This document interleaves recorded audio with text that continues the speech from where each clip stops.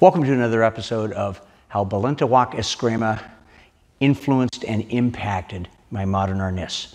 And one of the things that I tell my students is that I don't train myself to miss. Now, I've seen it where, let's say, if I'm coming in with a thrust, where the person will go past the head, or the person will go past the head, done out of safety measures, okay?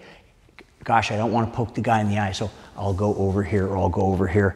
And I've even had it where when I've had people strike at me, where they've come out and they've struck way out over here. Now, if we turn, I'm going to turn him this way. You see how far the stick is away from him?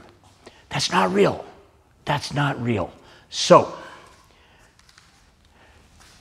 let's say if he strikes in here, now, I'm going to tilt my hand up just a little bit.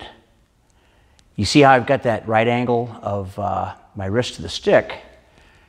That creates a control so that what I can do is I can come easily within an inch of his head. It'd be the same thing if he struck here and I did this disarm and bang, just like this. My teacher, Manong Ted Buat, he used to have a phrase. And that was, no room for discussion. Here, it's right in front of his face. I'm not cutting over the top. I'm not cutting past him. I'm not fading back and cutting this way.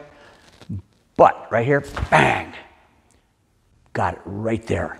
So,